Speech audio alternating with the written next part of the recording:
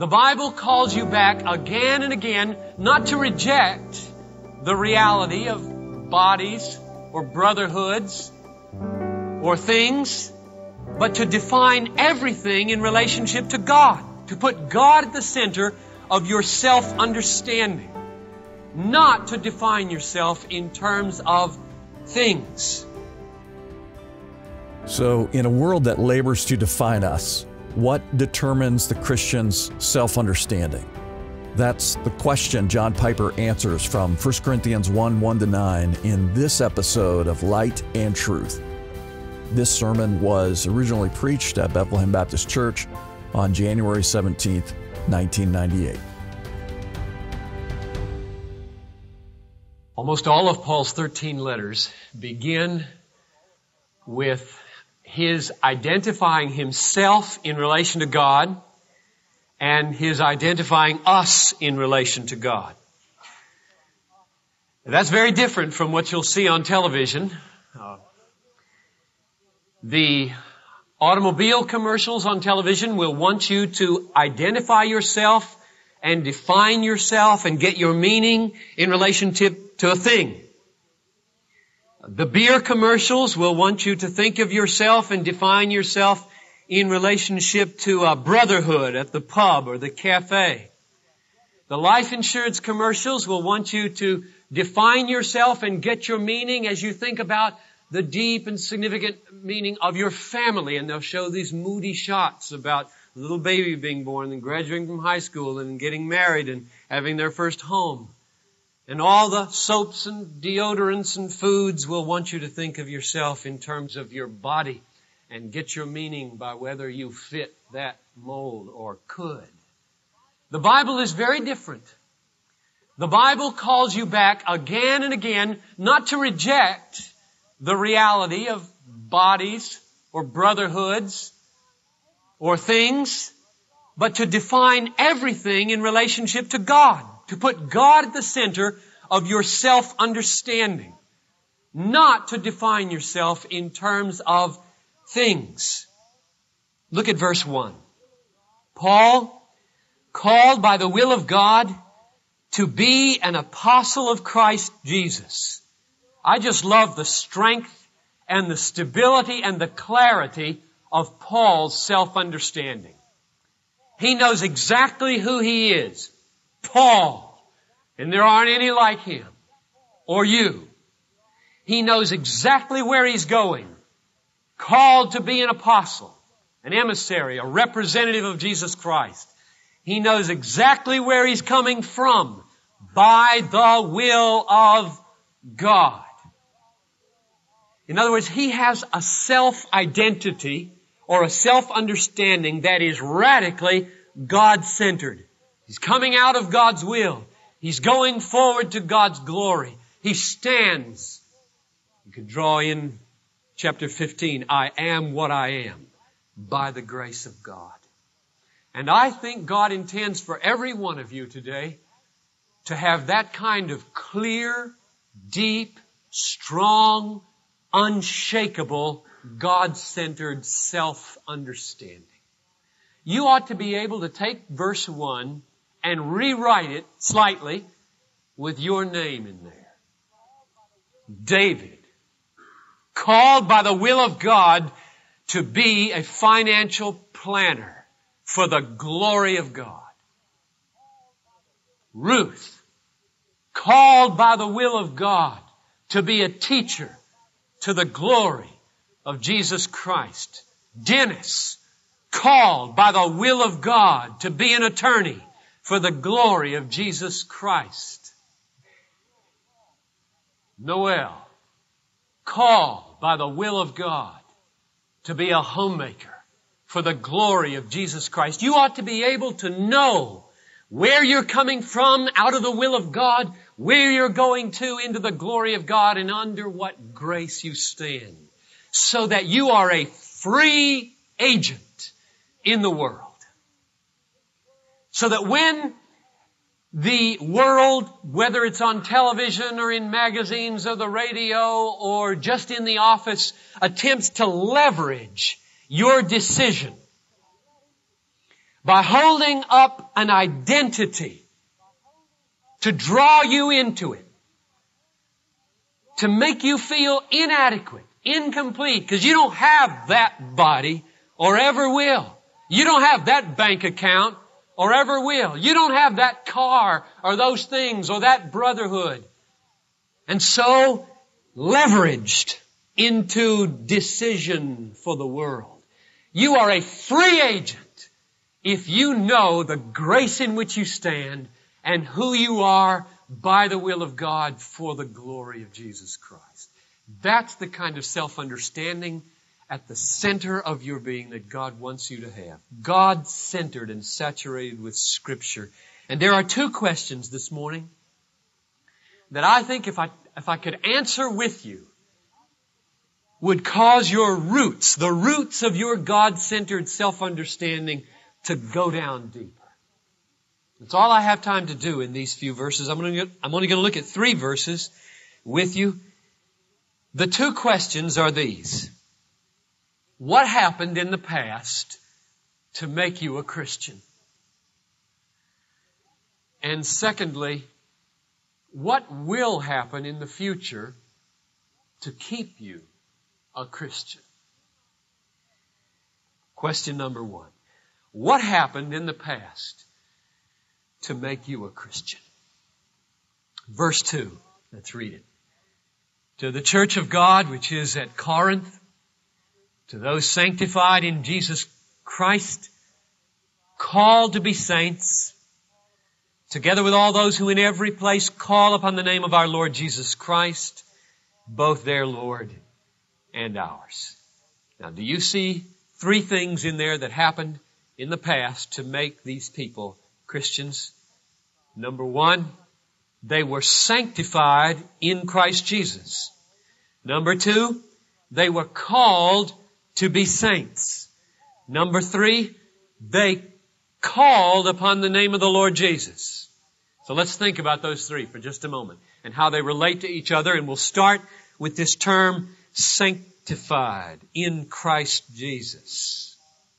Now, most of you who are biblically oriented think of that big religious word as a reference to a lifelong process, right? It begins at conversion and then it is progressive unto the day of Christ or the day of your death, and perfection happens. So that we're imperfect and on the road and becoming more like Christ. That's what sanctification means in 1 Thessalonians 5:23, Romans 6:19, 1 Peter 1:15. That's biblical teaching. It's progressive. That's not what this verse says, nor what this verse means. This verse treats sanctification as something past and decisive. To the church of God, to those who are sanctified. The verb could be translated more literally, to those who have been and are now sanctified. Not who are being sanctified. Now, the way you ought to approach things like this when you read the Bible is not to take this verse and say, well, it can't mean that. We'll have to plug it into those other verses and twist it around and make it mean something different. What you rather should say is, well, let's let this stand and see how they fit together. What this verse says, I think you could say right off the bat, is beneath and behind the process, the lifelong process of sanctification, beneath and behind that, there is and has been in every believer's life a decisive break with sin and unbelief and a decisive declaration of allegiance toward a new Lord, so that you call upon Him now rather than calling upon all the other allegiances in life. So that there is a decisive break, and that's what I would call sanctification in this verse. If you ask how these two relate together, that is, how does a decisive sanctification in the past relate to a process of sanctification, the best answer would be just to read on and to let the next 2 terms in the verse define this sanctification for us. There are 2 terms. One is what God does. One is what we do. God calls, then in response, we call. Let's read it again and I'll point those out. To those who are sanctified in Christ Jesus, and then I would insert the little phrase, that is, to those who are called to be saints. That's what God does. He calls. Together with all those who in every place call upon the name of our Lord Jesus. That's what we do. So, the decisive act of sanctification in the past is two things. God called you to be a saint. He called you decisively to sainthood, and then you decisively broke off your old lordships and began to call upon the name of the Lord Jesus. A new God, a new leader, a new guide, a new source of treasure and pleasure in your life. So the answer to our first question, what happened in the past to make you a Christian, is the call of God upon you, your call upon Him, which makes up a decisive setting apart or sanctification. Now, before we ask the second question, what will happen in the future to keep you a Christian, I want to focus on a word in what we've been talking about, namely call. God's call. It's crucial that we zero in on this to understand it more fully. And the reason I think it's crucial is because this word call is picked up 3 other times in this chapter. I think it is the central focus of the chapter. Verse 9, verse 24, verse 26, we're going to look at these in just a minute. If you don't know what it means to be called by God, then you don't know how you became a Christian. You know, I really believe there are a lot of Christians who, when they testify as to what has happened, they get it all wrong. Though they're really Christians. God is so gracious to us. He doesn't require a perfect understanding of what's going on in our spiritual life for it to be real. The understanding can lag way behind the heart in the reality of your relationship with God. Thank goodness, because I'm sure we all are wrong on some things. We're always looking through a glass darkly in this age. But the better we can understand what has happened to us, the more glory we'll give to God, the more stable we will be in the face of false doctrine and temptation. So I want to focus in on this term call with you. Let's go to verse 9 first of all. What does verse 9 tell us about the call of God? God is faithful, by whom you were called into the fellowship of His Son, Jesus Christ our Lord. So what you learn in that verse is the target or the goal of the call. He's calling you out of alienation from the Son, which is death and destruction, into fellowship with the Son, which is life and glory. But what is the call? What happened when you were called? What's the dynamic between you and God in that moment that could be called your call? Turn to verses 23 and 24 of this chapter if you have to turn the page. Listen and ask the question, what is the call of God, as I read these 2 verses. We preach Christ crucified, a stumbling block to Jews and folly to Gentiles, but to those who are called, both Jews and Greeks, Christ the power of God and the wisdom of God. Now, what do those 2 verses tell you about the call of God? Well, it tells us some mighty important things. It tells us, first of all, that the call of God is not identical with the preaching of the gospel. You see that? I can call you to repentance, call you to faith, just like Paul did. Billy Graham can call 8 million people to faith at one time. But what happens when I do that? Paul does that, Billy Graham does that. You do that in witness. Some people say, that's hard. I stumble over that. Others say, that's ridiculous. That's foolishness. But some say, this is the very power and wisdom of God. Now, who are they? Who responds to the gospel like that when it's preached? The called. That's what it says. We preach Christ crucified, a stumbling block to Jews, folly to Gentiles. But among those Jews and Gentiles, there are some who are called. And the call is not my preaching. Because I preach to everybody. I call everybody. Billy Graham calls everybody. We should call everybody. But God doesn't call everybody. Because those whom God calls are changed. Those whom God calls have the blinders taken off their eyes and become reasonable so that they see the beauty of Jesus Christ and believe and love Him and sing the song, Jesus, priceless treasure, source of purest pleasure, and mean it because they've been called by the sovereign voice of God into life and glory. So what is the call of God? It is something that happens by the work and word and Spirit of God in preaching, through your witness, whereby people have their eyes opened to see the irresistible Christ and close with Him and believe and call upon His name. Someone might say, why is this important to talk about?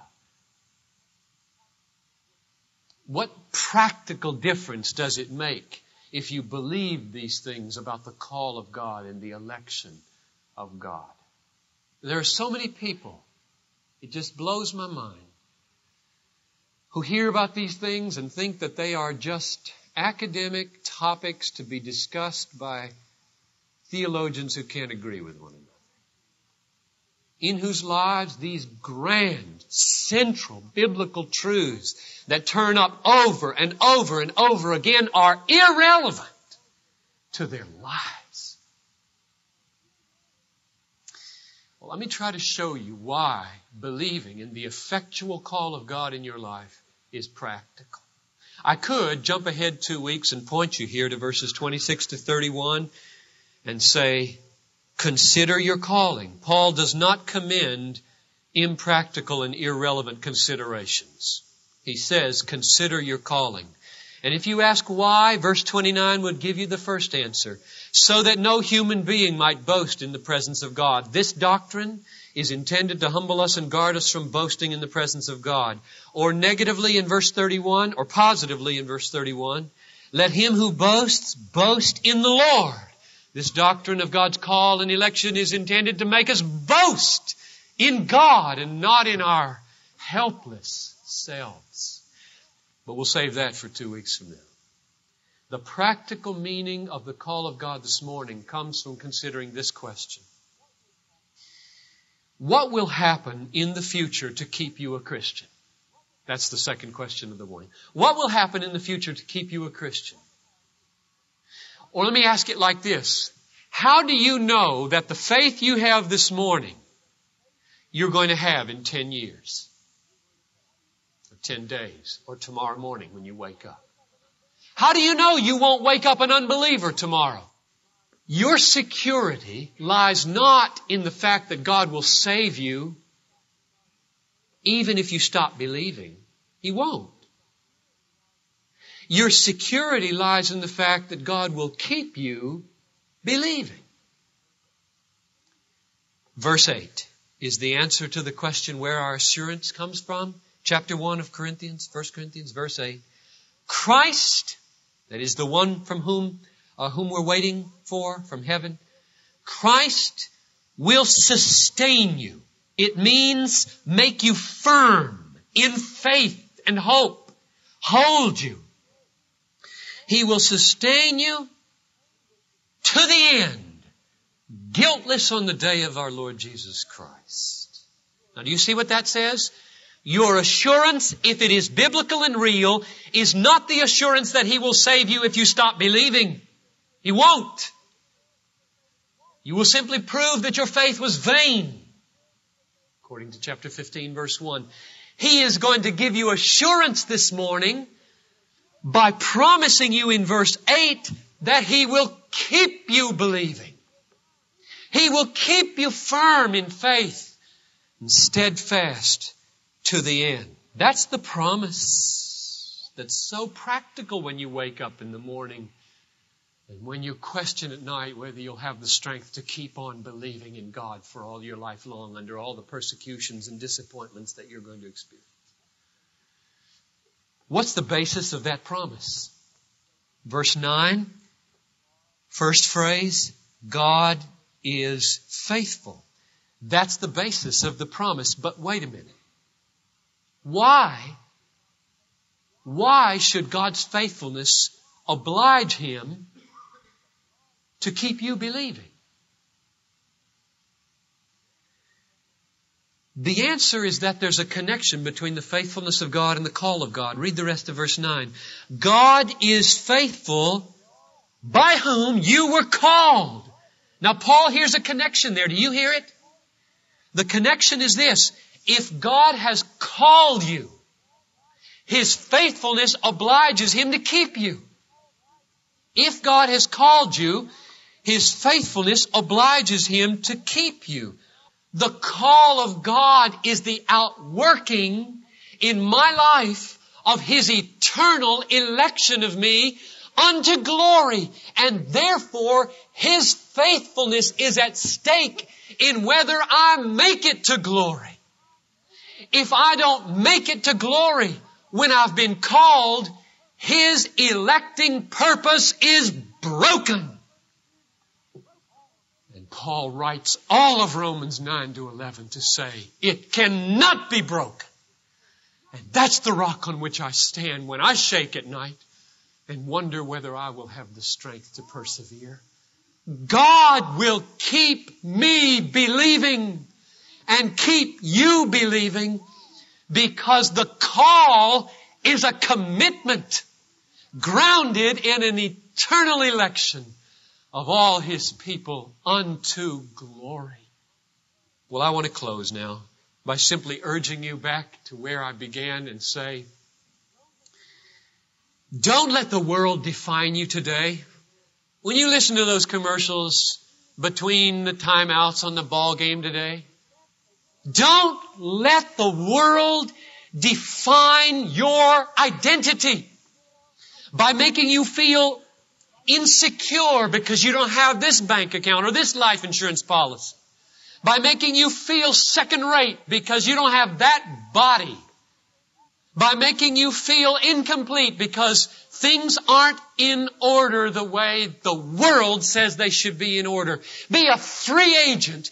Why? How? Look back and say, I came out of God.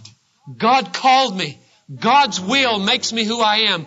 I'm going into God's glory. He'll keep me.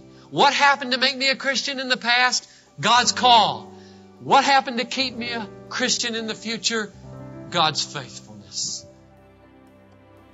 This is Light and Truth, God-centered preaching to help you see Christ clearly and treasure Him truly.